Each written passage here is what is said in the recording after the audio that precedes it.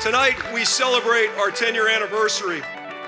You are the reason we've been able to make the dream of Father Martinez and that founding board possible, and we are very grateful. These young men and women give me great hope for the future of our city and our country. So it gives me great joy to welcome the Cristo Rey Jesuit class of 2019.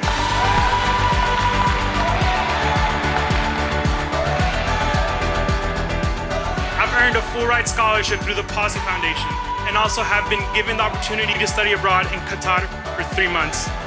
I am the miracle. Because of Cristo Rey Jesuit, I have had the opportunity to conduct research at MD Anderson Cancer Center during the summer. I am the miracle.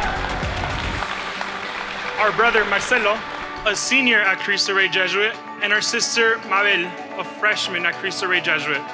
On behalf of our siblings and parents, we'd like to thank you for your generosity and support. Cristo Rey has provided us the opportunity to give us these gifts, professionally and as men and women for others.